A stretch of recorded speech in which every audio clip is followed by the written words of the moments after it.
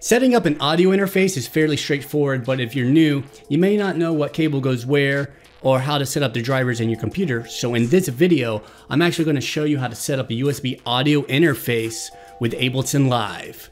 Check it out.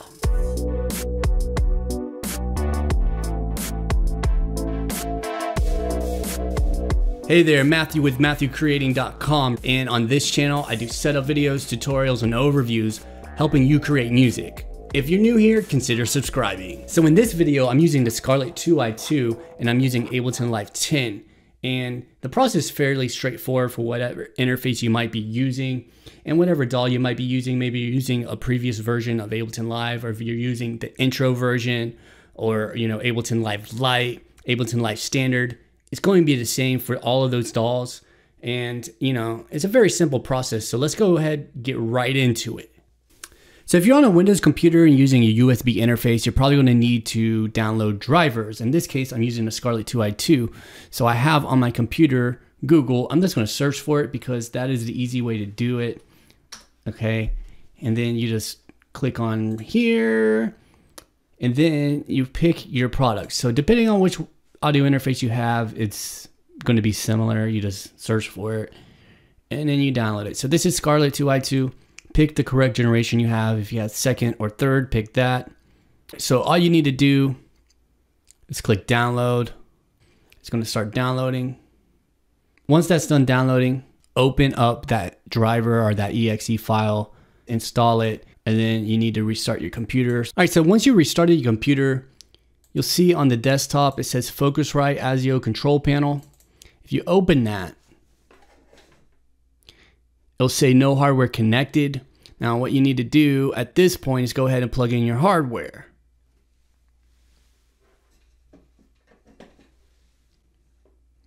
And you can see once I plugged it in, right away, the sample rate came up here. It's at 48K, buffer size at 256, okay? I'm just gonna minimize this. Let's minimize that for now. And then let's go ahead, open Ableton Live. This is Ableton Live 10 Suite. It doesn't matter which version of Ableton Live 10 you're using. This is gonna work for you. Now it says audio is disabled. Please choose an audio output device in the audio preferences. Okay, so we need to set up the audio in here before we can even start making music in Ableton. So go ahead, click OK. All right, this is a new blank project. Now, if you see here, it says options. So this is where you're going to be able to get your preferences. Now, if you're in a Mac, it's going to be over here somewhere, and it's going to say preferences. Right here is options, preferences for Windows 10. Okay. Now, it says driver type, ASIO, which is what we want, but it might say no audio here, or it might be this here. Now, you can see the Focusrite actually shows up when you pick this. But if you look down here, your latency is at 279 milliseconds. That is going to be basically unusable. But if you click into here and then go to your ASIO and then pick your, Focusrite USB ASIO. Now, once you get your ASIO driver up, you see the latency is at, 29.9. That's way more manageable. All right. So really at that point, you have your audio interface set up inside your computer, and you're not going to be able to hear anything yet though, because we don't have our speakers connected. So I'm just going to close that for now. And let's go ahead and plug in our speakers. So I'm using the Ream Silvers by Hosa. So I got these off of Amazon. They're balanced cables. Now, if you look at the back of your device, the one closest, okay, you got two ports here. The one closest to your USB cable, it's actually the right speaker, and then the other one's left. So make sure your speakers are turned off before you plug in your speaker cables. So this one right here is right, that's output 2. This is left, that's output 1. So just remember that. Okay, I'm plugging in the right one now. So what I'm going to do is take the other end of that cable. Okay, this might be better to do this one at a time, depending on your setup, but now I'm going to take that other end and plug it into my speaker. I got my KRK Rocket 5s up here. So I'm going to plug the other end up there. Then I'm going to take my other speaker cable, plug it into, output 1. which is going to be left. And then I want to plug it into the other KRK Rocket 5. Now, if you're using your headphones, I got my Audio-Technica AT-HM50Xs here. If you're using headphones like these, you know, you wouldn't have to put those speaker cables in. You would just take the end of the headphones and plug it into the front. Right there is the headphone jack. You just plug it in there, and then, you know, you turn this knob. This knob right here is actually going to give you volume, the little one. Now, the big one is for your speakers. So I'm going to go ahead and turn that all the way down for now. Okay. So now that the speakers are actually connected, we can do a test signal. Okay. So if you go to options, go to preferences, down here, it says test tone. If you go ahead and push that, it's going to give you a consistent tone that should actually come out of your monitors. Now, we don't hear anything, but we have our monitors turned down and our speakers are turned off. So what we can do is turn our speakers on now. Okay, so after you have your speakers turned on, go ahead and push that test tone. So the test tone is on. I want to turn up the monitor and we'll be able to hear that test tone.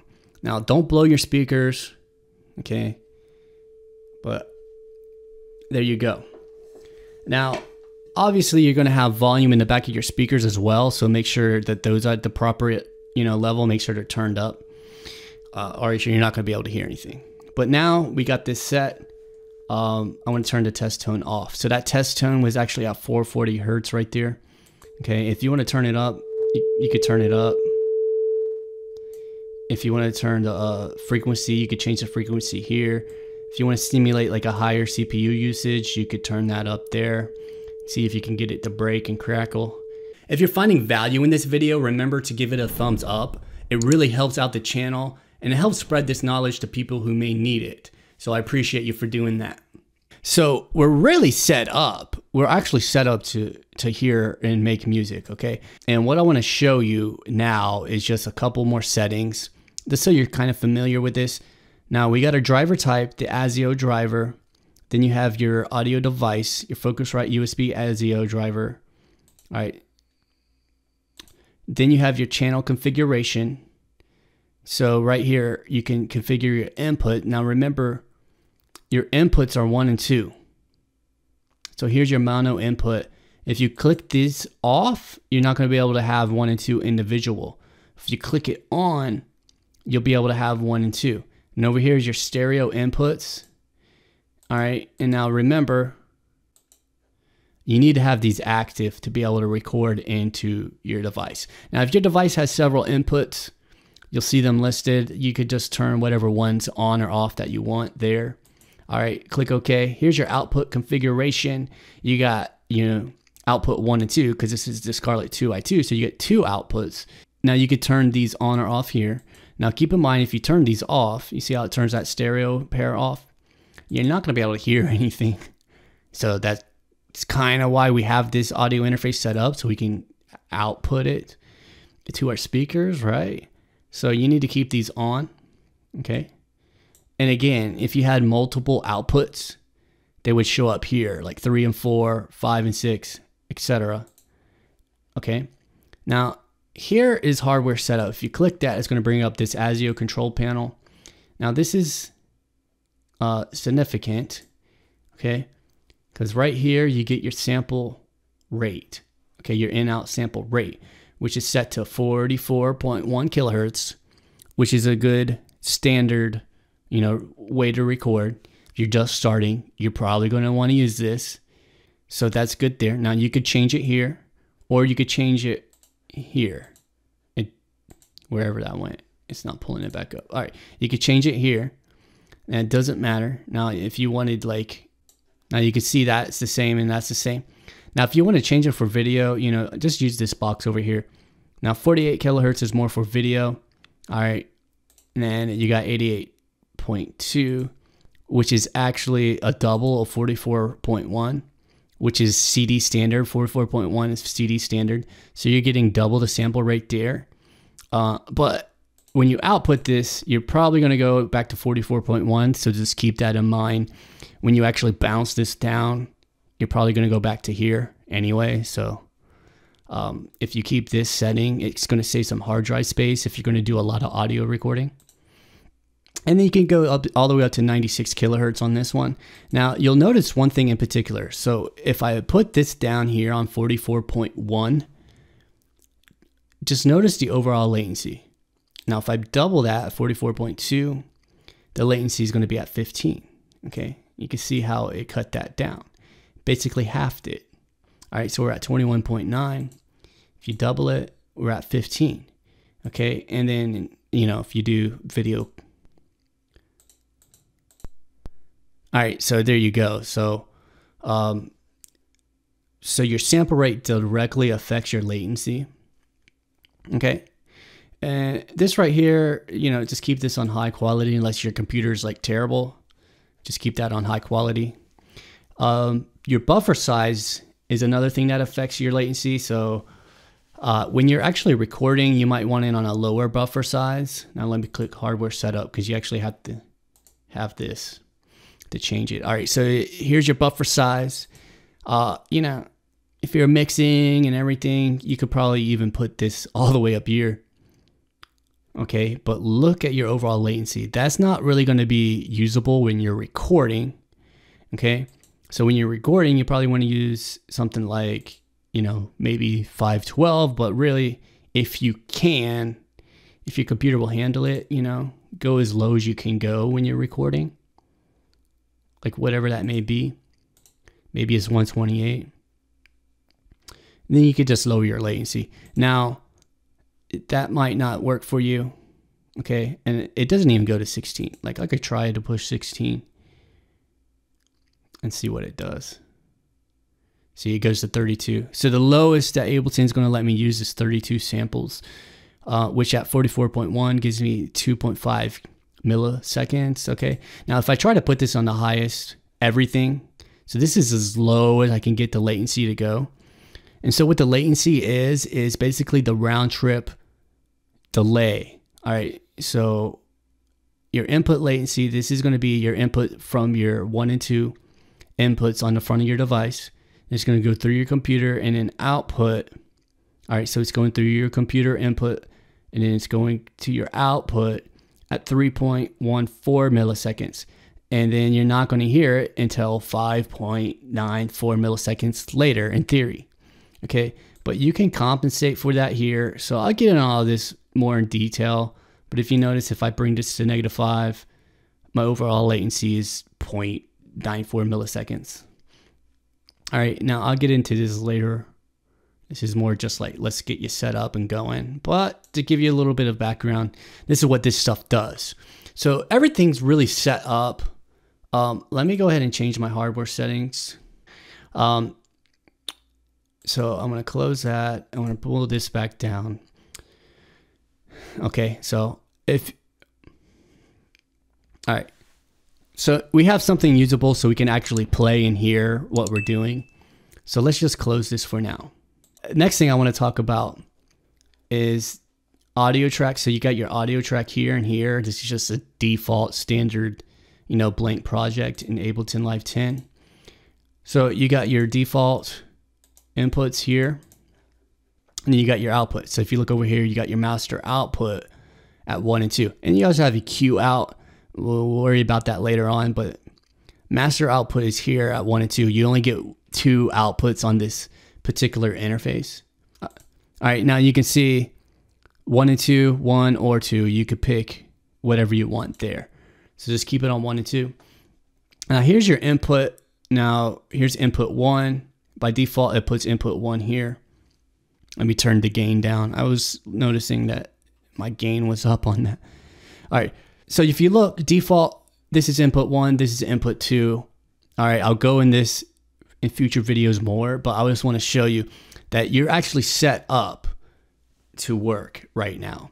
So what I want to show you is you could take a guitar cable, plug it in here. I want to plug this to input 1. And when you do that, make sure you're on instrument. Okay, there's a switch line or instrument. I'll put it on instrument. Now, once I get that on instrument input, I'll be able to connect an electric guitar directly into my software here. So I have my Squier Infinity Series Telecaster right here. I plug the other end right there. Grab a pick. I'm gonna turn up my guitar. All right, I'm gonna play a note. And I can already see my inputs getting a signal right there. So I wanna put the monitor on in, and we can hear what this is gonna actually sound like. Okay, I got the gain turned all the way down on the interface, and we're getting a signal around -12.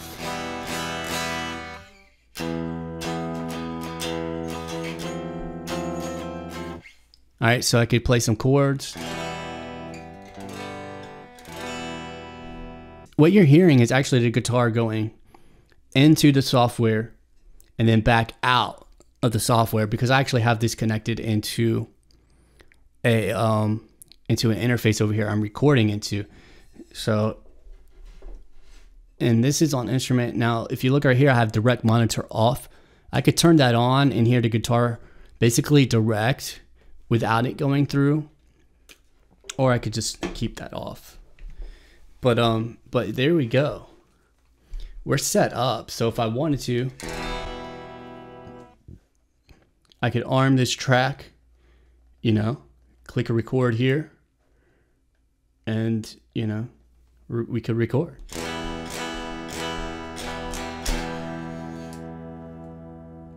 Go ahead and stop it. Now, if I double click on this clip, you can see our recordings right there.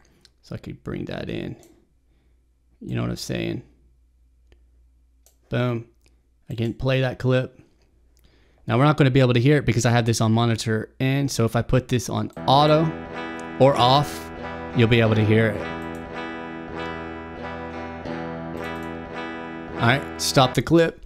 So literally that's how easy it is to set up your Focusrite Scarlett. Now, any other interface that you use is going to be similar, and it's going to be just as easy to set up. So there you go. That's the basics on how to set up your USB audio interface with Ableton Live. And if you want more information about USB interfaces or Ableton Live, click the screen over here. That's going to take you to a playlist where I'm going to put future videos about Ableton Live, you know, and this way you can get kind of educated on how, you know, to use Ableton Live and the basics with music creation. My name is Matthew. Continue creating music, and we'll talk soon.